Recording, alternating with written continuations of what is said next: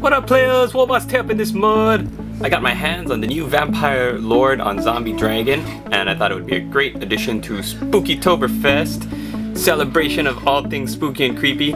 I've decided though, when I was looking at tactics and special rules and stuff for how I would use it in my Vampire Counts army, that I think I would much rather take it as a Terrorgheist, the freaky undead bat with the Terrorgheist death scream shriek thing that I think is much more interesting.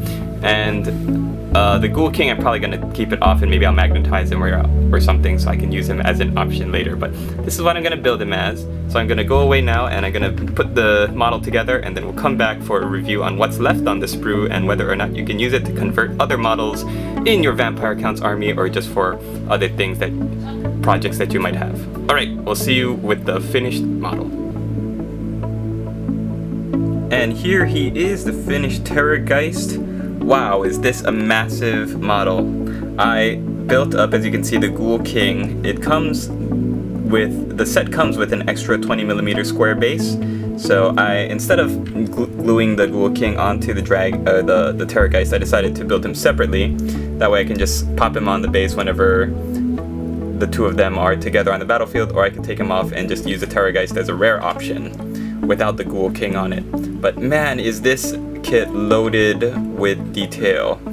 And I think it's because it comes in so many different pieces that they're allowed to do so many detailed things, like building all the guts and the gore inside the rib cage and all the different levels of tendon and stuff. When I just think about the old metal dragon that GW used to produce with the plastic wings, compared to these guys, compared to this kit, it's just amazing. And look at the detail on the bat head. Wow, that is just fantastic. I'm gonna really love painting that up.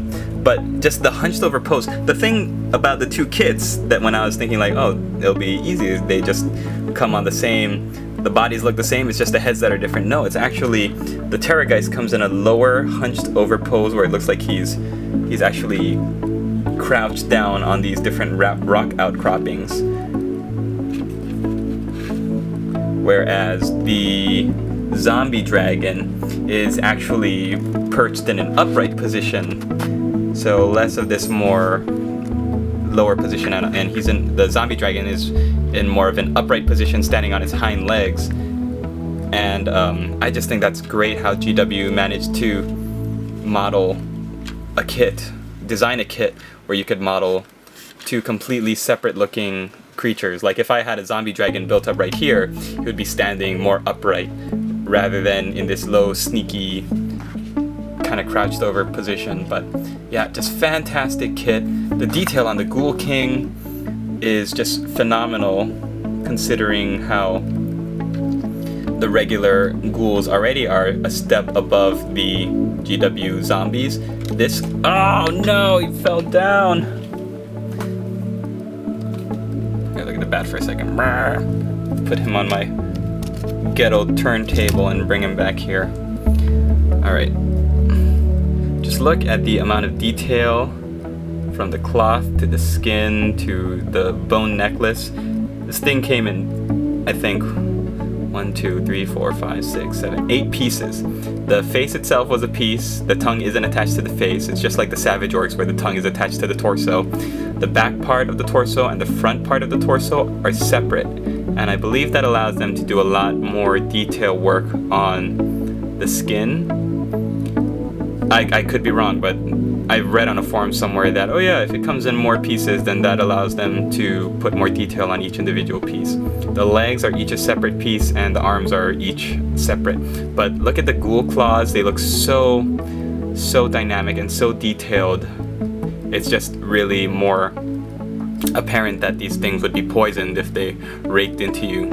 Very Freddy Krueger looking. I can't wait to paint him up like my other ghouls, all fleshy and bruised and pale, rather than that light green rotting flesh color that GW Studio ghouls are painted.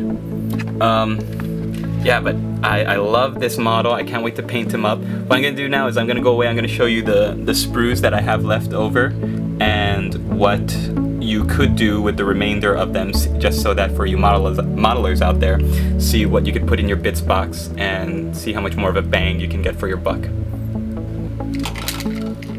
So first of all, these sprues are humongous. You only get 2 sprues in the box, but they're not like cut in half so that you can have 4 different sprues. They are literally the most monstrous sprues that GW has come out with, I think, or just reminiscent of. Quiet! I'm filming. Of all these new Storm of Magic monsters that GW is coming out with. So, in this one though, we've just about stripped it bare except for these 2 pieces, which I believe are the legs of the Vampire Lord. This one little rocky outcropping, which you can add to your base. And some Dark Eldar-y looking chains with snares at the bottom. Or maybe I just think they look Dark Eldar-ish because of the Talos Pain engine that I'm currently uploading to YouTube the War Boss tutorial for. It's taken super long. Alright, sprue number 2. In this, we've got the... Oh, we should turn this over, I believe. It's going to be easier to see the body of the Blood Dragon Vampire Lord. There's the front, there's the back of the torso, there's the excellent shield you've got left over. So with the Vampire Lord, you can build him up, and if you have some other steed to put him on, he doesn't come with the throne thing that he's sitting on. That's actually modeled onto the zombie dragon's neck. If you decide to use a zombie dragon instead of the Terrorgheist, the saddle actually comes on the back of the mount, because I guess you can't take the zombie dragon on its own like you can take the Terrorgheist. So the saddle is mounted onto the zombie dragon's neck. Then you've got more zombie dragon pieces, the horns, grizzly trophies on them. Then you've got the Blood Dragon's Vampire Lord's equipment, like this lance, which just looks amazing. It looks like a lance with 2 spiky bits on the end. The sword.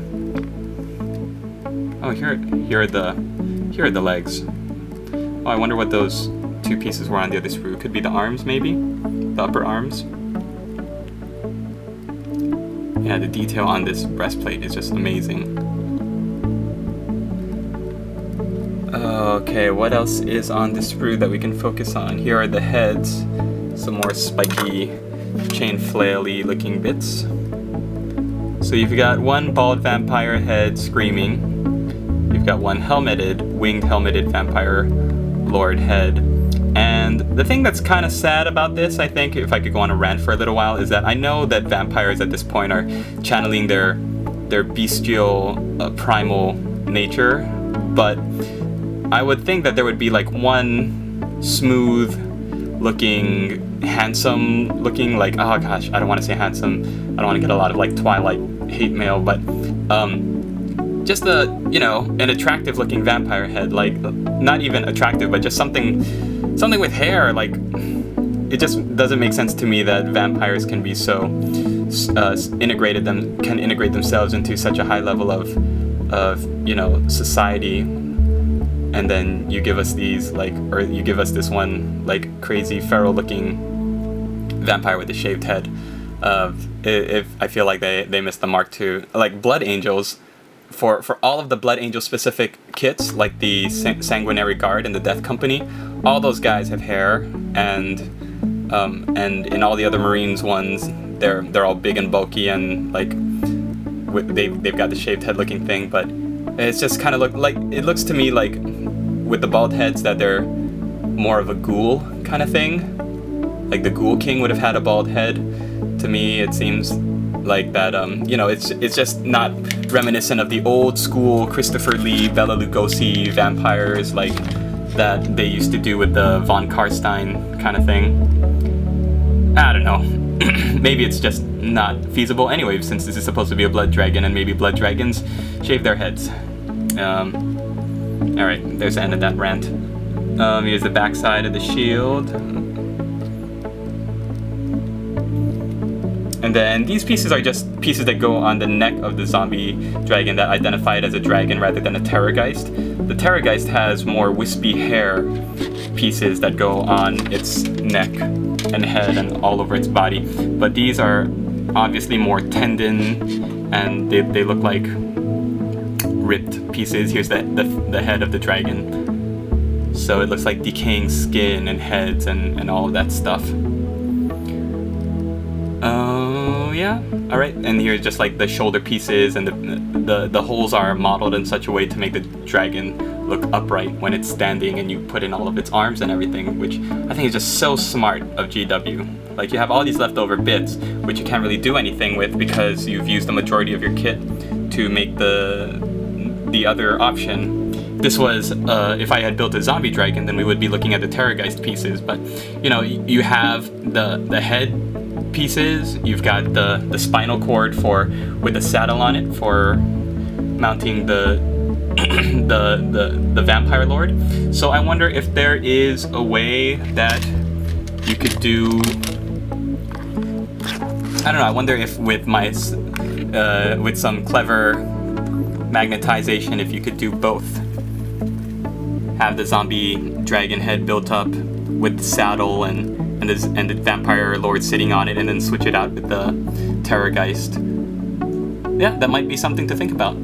I wasn't smart enough to do it with my first round of building this kit, but maybe it might be something to try and doing or looking up guides on the internet. Maybe somebody's written about it, or I don't know, or not. Maybe it's impossible. But anyways, thanks once again for joining me on this unboxing and review. For value per dollar for modelers out there, you have so much extra stuff left on this kit, but the only thing I could really foresee you using again would be the Vampire Lord seated, and you know, if you put him on a horse, a skeletal horse or something that you've got left over, maybe then you can have a mounted Vampire Lord that you can have in your army. It's like a free Vampire Lord, or if you decide to build a zombie dragon, then you get a free Ghoul King model. So there you have it.